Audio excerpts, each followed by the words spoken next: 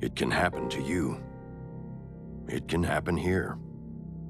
It is of importance that people are educated today.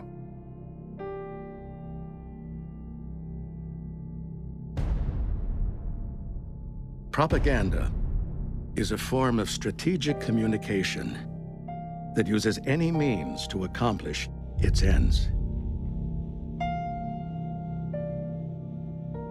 Propaganda is indifferent to the truth, truthfulness, knowledge, and understanding. Propaganda. Propaganda. Propaganda. Propaganda. Now the compulsive sexting by the husband of one of her closest days. Statements that he made about Mexicans. Have we confirmed the information about where these emails came from? He believes that Donald Trump is in great physical condition, that he's overweight. What's he doing to manage that? How they were managed, you know, what medication she's on. Claiming without evidence that she's been unfaithful to her husband. They were kind of a boy talk. What happened in the election cycle? What happened to the media? 65% of registered voters said the campaign was not focused on important policy debate. 68% of registered voters said the campaign was too negative. Too negative. Too negative. Too negative. Majorities in both parties hold these views.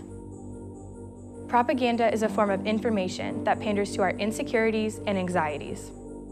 It can be true, partially true, or blatantly false. Nightly news broadcast coverage of policy issues has decreased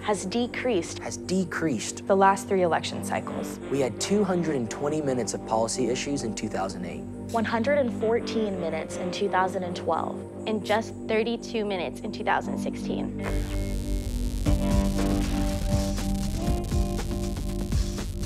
What happened to integrity? What happened to the facts? What happened to the issues? Providing for veterans. Climate change. Childcare. Rebuilding infrastructure. Reducing healthcare costs. Tax equity. Student debt and public education. Ethical fading happens when we focus so much on other factors, like winning or ratings or profitability, that we lose sight of ethical issues altogether.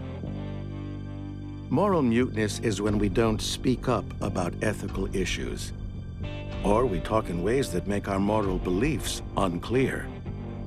Moral myopia is when we focus so much on other factors that our moral vision becomes distorted, and we become blind to the moral dimensions of an issue.